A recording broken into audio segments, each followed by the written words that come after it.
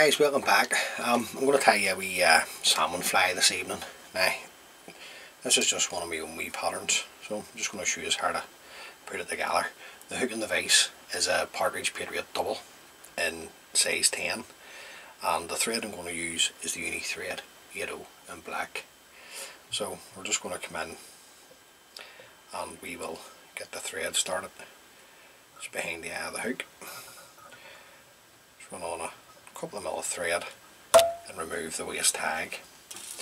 The tag in the rib is going to be ultra wire and hot yellow, so we're going to catch that in underneath.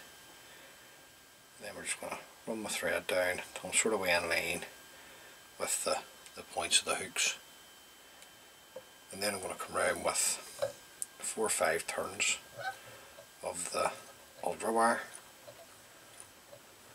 and on the last turn bring it up and in between the hooks. Follow this around with your thread, and then just keeping your wire in underneath, just run it up the length of the body. Then we're going to fold it back, just double it back on itself, and work your thread back down, tied up against the tag. Now that's it there, that's your wire. I'll just zoom in a wee bit here to show you. That's your wire doubled up and underneath. That's going to make that really strong. Just palm back out again. Now the tail, you're looking some red bucktail. Now just looking at a small amount, I'm not looking to go nuts with this. Just take a wee drop off, and then we'll just line it up the best you can in your hand. And again, doesn't need to be perfect, you want some sort of taper in it. And then we're just going to offer this up to the hook. It's a broken end, don't want that in. And you can have this as long or short as you like, that's up to you. So just take our bucktail, about a length and a half, the 2 lengths of the hook over the back. There's usually a nice proportionate size. Catch it in, lift your bucktail, trim away the excess, a bit of a tapered cut, and put in some flesh into the tail. This is just 2 strands of red Krystal flesh that I have here. I don't want them to, just want them to be shorter on the tail. Come in with a pinch and loop, a couple of turns, put the excess back just to lock it in, come in, trim away the excess. Now at this point, I'm just going to take my thread on forward, just tying in the cut ends. Now you want to try and keep the body, if you can, just as smooth as you can. You don't want any lumps and bumps. Just tie it in, and bringing your thread back down, just nice and tight. Just make sure that bucktail's well lashed in. Just bring your thread down, tight up against your tail. Now at this point you can use gold holographic. What I want to use is the uni mailer in silver and gold in size 10. So I'm just going to take a length of this off.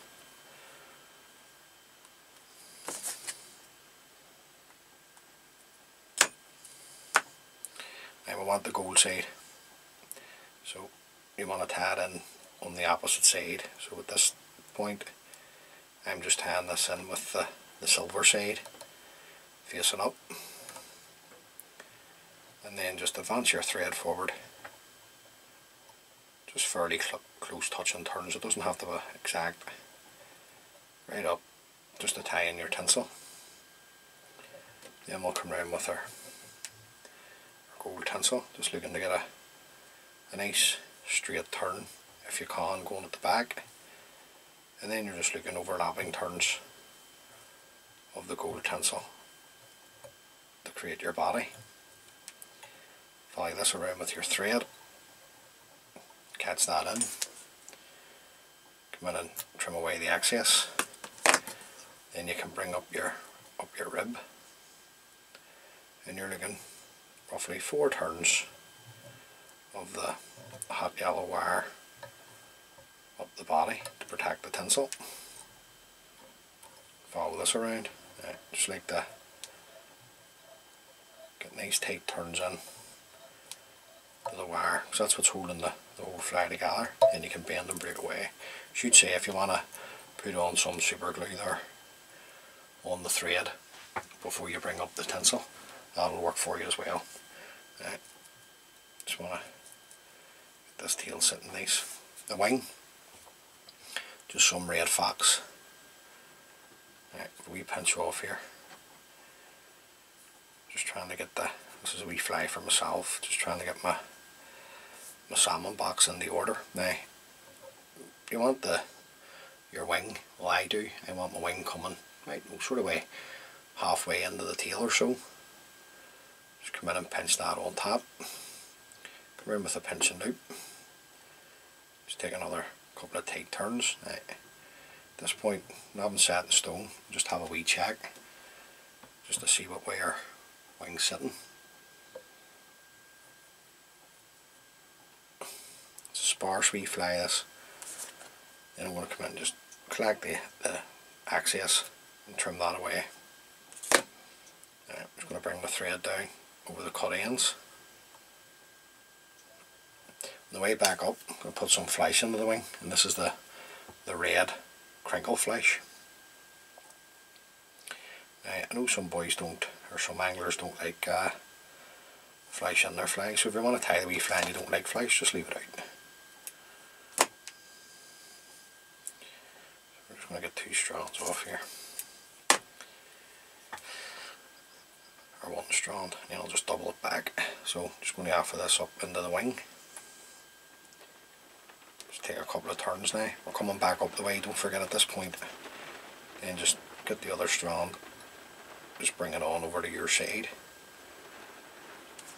And then I'm just going to come in and trim that roughly to the same length. And again, it doesn't have to be exact. The fly is going to swim in the water anyway. Now, the throat, I'm going to put on some red hen hackle fibres just for the throat. Now if you wish, you can just wind a red hen hackle on. Now I'm just looking at a good hackle here, so just bear with me. So I'll just strip away some of the rubbish. Then what I do is just hold it by the tip, just bring the fibres out from the stem, and then just take the amount of fibres that you want to see in the throat. So I've taken a good 4 pinches there, and then just offer this up. Now I don't want it too long, I just want it sort of way, the tips of the hackle sort of way coming back to the tag, then pinch and loop up the way, do a couple of turns, then we can spin it round, see what way we're sitting. Right, happy enough with that, so I'm just going to come in and collect the excess, trim that away. Then we'll just bring our thread down just over the cut ends of the hen hackle and back up. Now at this point I'm going to put on some jungle cap, but if you don't have it or you don't like it, don't put it on. So that's the wee cape there, so we're down here. I've used all these as you can see. So I just want 2 small eyes for this wee pattern, not looking anything too elaborate. Got 2 wee eyes there.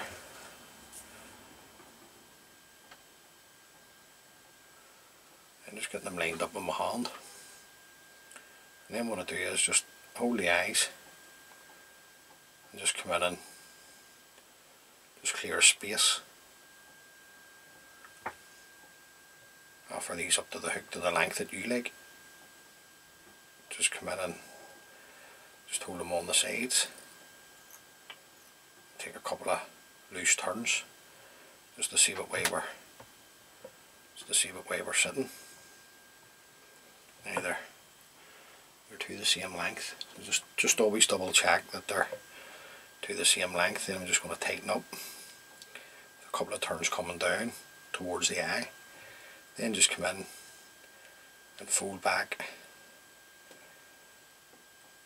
your excess and just tidy up your head here at the same time. Just nice and tight with the thread turns, keeping your thread tight. You can come in and break away the stems to let your thread go at this point. Just keep it tight. Just want to get the whip finishing tool, and then just come in and throw in just a nice tight whip finish. Pull your thread nice and tight. Come in, trim away your tan thread. And that's us done. I like wee sparse patterns to have in my box like this at times. Now, just going to come in, we drop a super glue first onto the head. Don't want this running into your wing or into your hen haggle at your throat, so just take your time. Just remember, there's no rush, guys, just take your time. And there you go. Now, there's nothing to it. Gold body, red tail, red wing, red throat. Now, when I fish that, that's a size 10, so if I'm fishing that, just if you're curious, I would fish that. I'll fish that on the point, and then one of the wee sunburst ones that I posted up last night, a size 12, I would fish it tied on a size 12. I would fish it on the dropper, and then vice versa. I'll have a size 12 of this, and then the size 10 for the sunburst. Anyway, there you go. It's a good wee pattern. I've had some nice fish on that wee fly over the years. You can't go red, especially if you're fishing rivers in the foil system, the likes of the Owen Clue and the Derg, and maybe a few rivers in Donegal. Red's a good colour to have in your box. So look, guys, tie a few of those up. Like I say, just sitting here tonight, so just decided to film that one, and hopefully then catch a few fish. As always, please stay safe, and until next time, tight lines.